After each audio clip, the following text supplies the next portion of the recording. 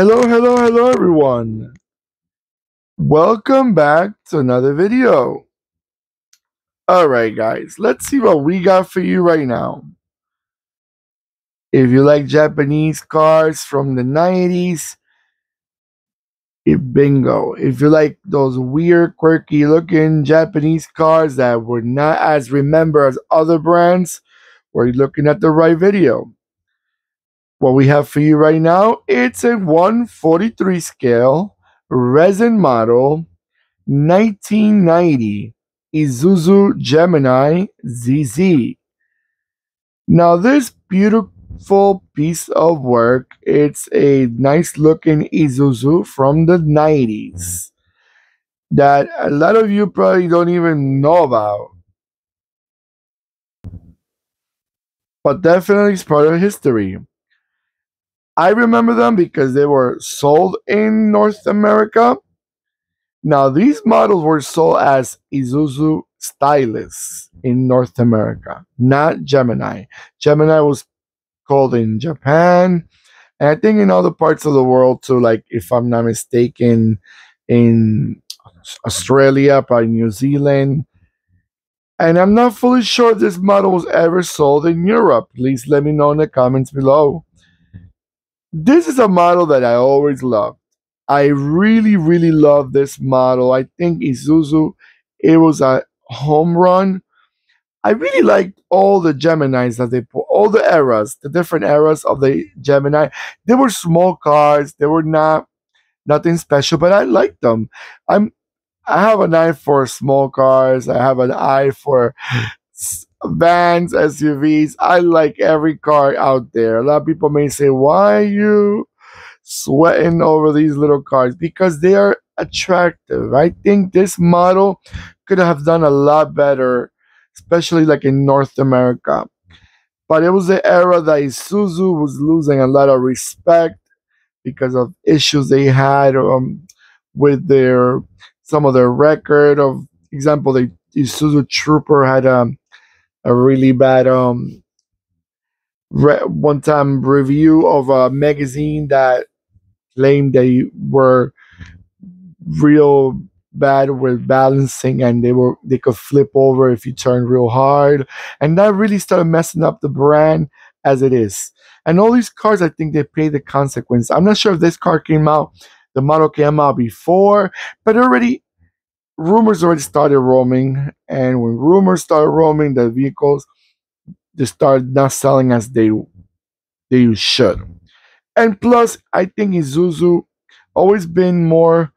They always put a lot more effort into their SUVs than into their cars when it comes to sales wise. But it's just my opinion. That's just my opinion. After a while, they actually dropped all their sales in cars. I think this is one of the last models in North America they made as a car without being SUV. But I think it's a good looking car. Yes, it is a very attractive looking. Look at those wheels, very nice. But this is a little bit customized. But I think it's beautiful looking. Let me talk about engines. Engines on this beauty, it was this is worldwide, and not everything depends on your market what they had. But they had a 1.5, 1.6, a 1.6 turbo, and a 1.8 petrol or gas engine. Diesel had a 1.7 um, engine. Transmission wise, there was a 3-speed automatic and a 5-speed manual. Now, I've never seen these cars as automatics because in the US example, these models were only sold as stick shift. So, unfortunately, we did not have the automatic option to buy one of these. But I think they were really cute cars. And these cars were built between 1990 and 1993. Like I said, they were made as a two-door coupe. The coupe was the Impulse. At least in North America, it was called the Impulse. It had a 3-door hatchback and a 4-door sedan. The hatchback, it was like the Impulse, but with a hatch at the end. So it didn't look so much as the sedan. It looked more like the Impulse, but with a hatch at the end. But real cute cars. By the way, guys, if you look at the car, you see this one has a rear wiper, and that's very rare when it comes to sedans or saloons. You don't see a rear wiper usually in a four-door car.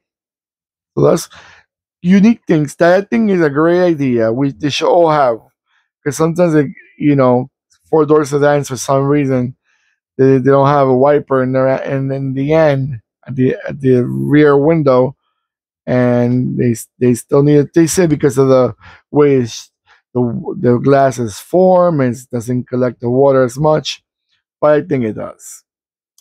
All right, guys, I'm gonna let it go around a few times, and I'll be right back.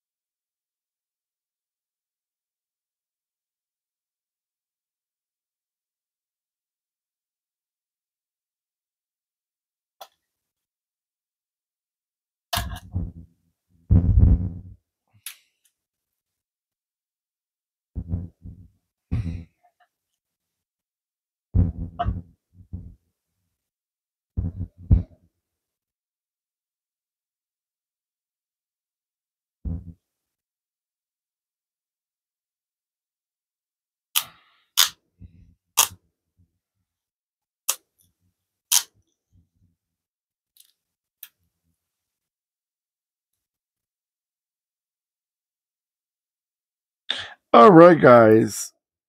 So, do you guys remember this model? Were they sold in your country?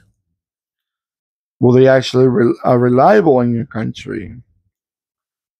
And do they still have them around? Example, North America, and I speak because that's where I live. In North America, you barely see them. I wish I see more of them because I really like them, but you barely see them. And sad but true.